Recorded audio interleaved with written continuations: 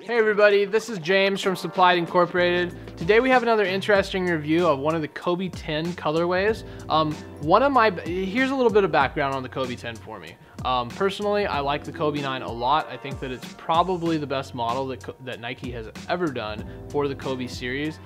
Just the fact that it came out as a high and then lowered to a low, and I don't really like the EMs of a Kobe 9, but the Flywire, Flyknit pairs and the highs just kind of hit, and in all honesty, that's probably one of the most innovative and creative signatures ever to really release. I think that they just did a really good job on that. So for me, going from a Kobe 9 to a Kobe 10 almost feels like a downgrade, and it's not meant to be like a downgrade, but in my honest opinion, the 10's just not as good. This particular model, I feel like it just didn't have as much I don't know, it just didn't have that feeling to it where it was like, this is the new thing, this is the new innovation.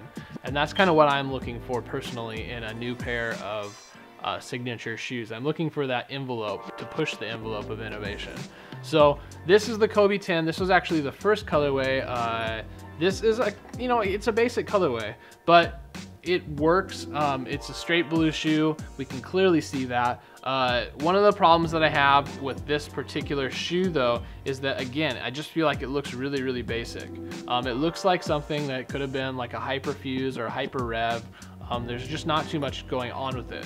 One of the things that's really interesting, and I do like it, but this sole here is just kind of strange. It almost has like an Air Max type sole on it, and actually it does look good. I don't think there's anything wrong with this sole at all.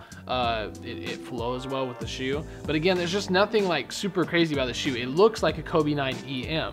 And if you heard some of my interviews in the past about the Kobe 9 EM, I just don't really like the way that shoe has come together. I feel like it looks more like a casual shoe rather than a basketball shoe. And this does look like a basketball shoe, don't get me wrong, but I just don't really love, I just don't really like passionately love the shoe. There's some shoes where I'll tell you right out, this is a shoe that's amazing. I would grab it every single time. KD7 is a good example. Kobe 9 is a great example. I both love the way those models look and feel.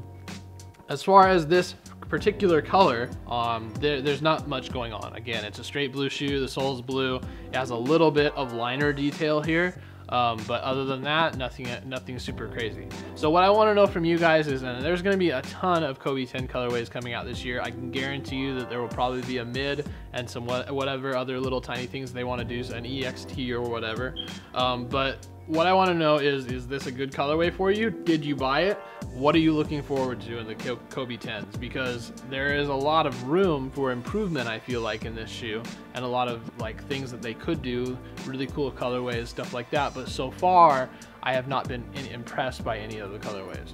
So let me know your guys' opinion. Again, we have a ton of new content coming up. There has been a ton of releases the last couple weeks, and we're kind of getting back into that backtrack of posting a couple videos a day. So make sure you stay on top of that. And then we have an Oreo 4 giveaway going on right now. All you have to do is share the videos and subscribe to the channel and click the link down in our bio that takes you right to the website, so you can fill out all the information to get entered in to win an Oreo 4.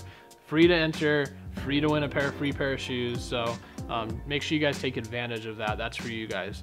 And then stay tuned for the next video. We will have a lot of content up, and it's all for you guys. So thanks, guys.